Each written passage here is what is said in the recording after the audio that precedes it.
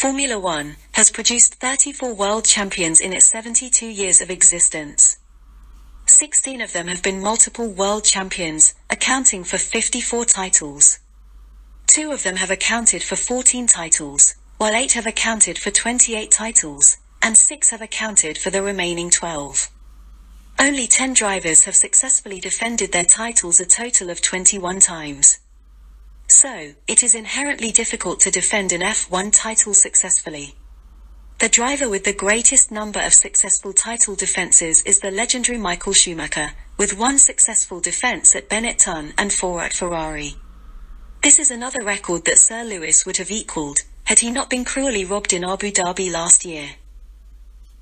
The way things are going this season, with only 3 races completed, it appears that the superimposed Max Verstappen will be unable to join that illustrious list.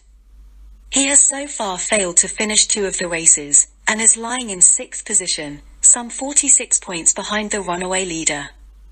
It is now a question of where he will rank in the history of unsuccessful title defenses, rather than whether he can successfully defend his gifted title.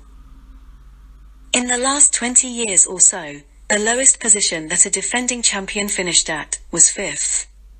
One needs to go back to 1997 to find an unsuccessful title defense finishing lower than 5th.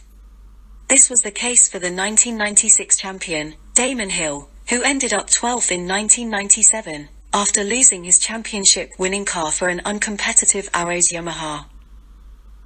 The next lowest ranking title defense was that of the great Niki Lauda, in 1985, when he finished 10th, in his championship-winning McLaren tag, with his teammate Alain Prost taking the title. In that year, Lauda started only 14 of the 16 races and suffered 11 retirements. In 1982, Nelson Piquet finished 11th because his car proved to be unreliable. He failed to qualify for the Detroit Grand Prix because of an engine failure during qualifying. In 1980, Jody Scheckter ended his title defense in 19th place.